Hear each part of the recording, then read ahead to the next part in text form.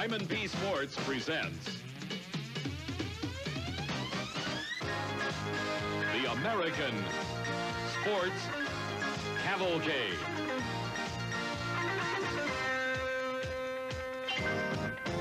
A panorama of speed, color, drama, and excitement. The American Sports Cavalcade.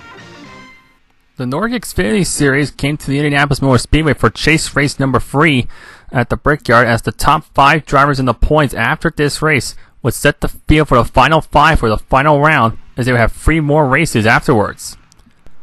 At the start, it was Marcus Richardson leading Bobby Zalinski, Jared Darling, Brett Pancari, and John Berry, the top 5, as the field of 15 cars would make their way around the Indianapolis Motor Speedway for 80 laps, and it didn't take long for the action to get fast and furious around this famous yard of bricks, as in turn 2, Marcus Richardson gets very tight, gets into Bobby Zalinski.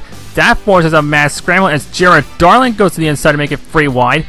John Berry and Brett Pancari will also move up positions as they fan out nearly 4 wide in the turn 3, and all that battling would allow John Berry to take over the lead, with Jared Darling in the number 2 spot and Pancari eventually in the 3rd spot.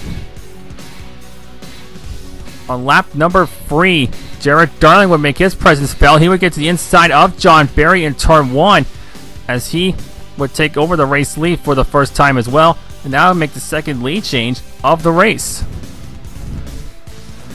Darling's lead would last until lap 17, as the series point leader Bobby Zalinski would show his stuff once again as he got to the inside in turn 1 and 2, and he would move up to the number 1 spot.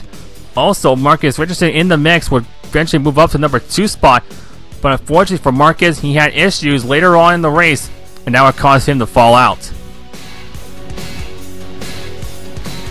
On lap 34, near the end of green flag pit stops, Brett Pancari would have the lead, but then Bobby Zalinski would blow by and take the lead once again. And just as these two were battling, Ryan Marion, who was the leader, would come into the pits to make his first pit stop. Then at the end of lap 40, Pancari would come in for his second pit stop of the race, and just as he would leave pit road a couple of laps later, the 22 of Darling would get too high in the exit of turn 1, hit the outside retaining wall. He would overcorrect and spit out, and that would cause the first caution and the only caution of the race to come out on lap 42. Restart on lap 47, Pancari would be in the lead with John Berry alongside of him. A few other cars stayed out as Pancari would try to run away and use the strategy he had to his advantage. But eventually here came the Zalinski freight train, as on lap 52 he would catch up to Pancari and start a fight with him, and Pancari would do anything he can to even block Zalinski to try and hold on to the lead, but his efforts would prove to be futile, as a lap later on, Zalinski would get another run in the exit of turn 2, and the driver of the Red Bull 83, who also leads the points in Sim Racing Authority, would get to the inside and take over the lead once again. Unfortunately for Pancari in the 19, his good fortunes would take a nasty turn, as a lap later, while trying to stay with Bobby Zalinski, he gets too high on the exit of turn 2, hits the outside wall, does a terrific job to not crash the thing, and cause a mad scramble, but unfortunately, he was out of contention for a good run. After that, it was all Bobby Zalinski, who's going to come out turn 4, and he would claim his 7th win of the NORC Xfinity Series season and lock a spot in the final 5.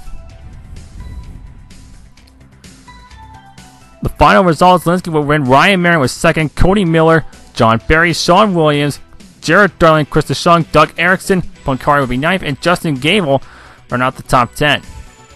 The top 5 drivers that qualified for the chase were Zalinski, John Berry, Bobby Cheney, who had issues early in the race, Cody Miller, and Sean Williams. Congrats to the top 5, and good luck in the final 3 races of the NORC season.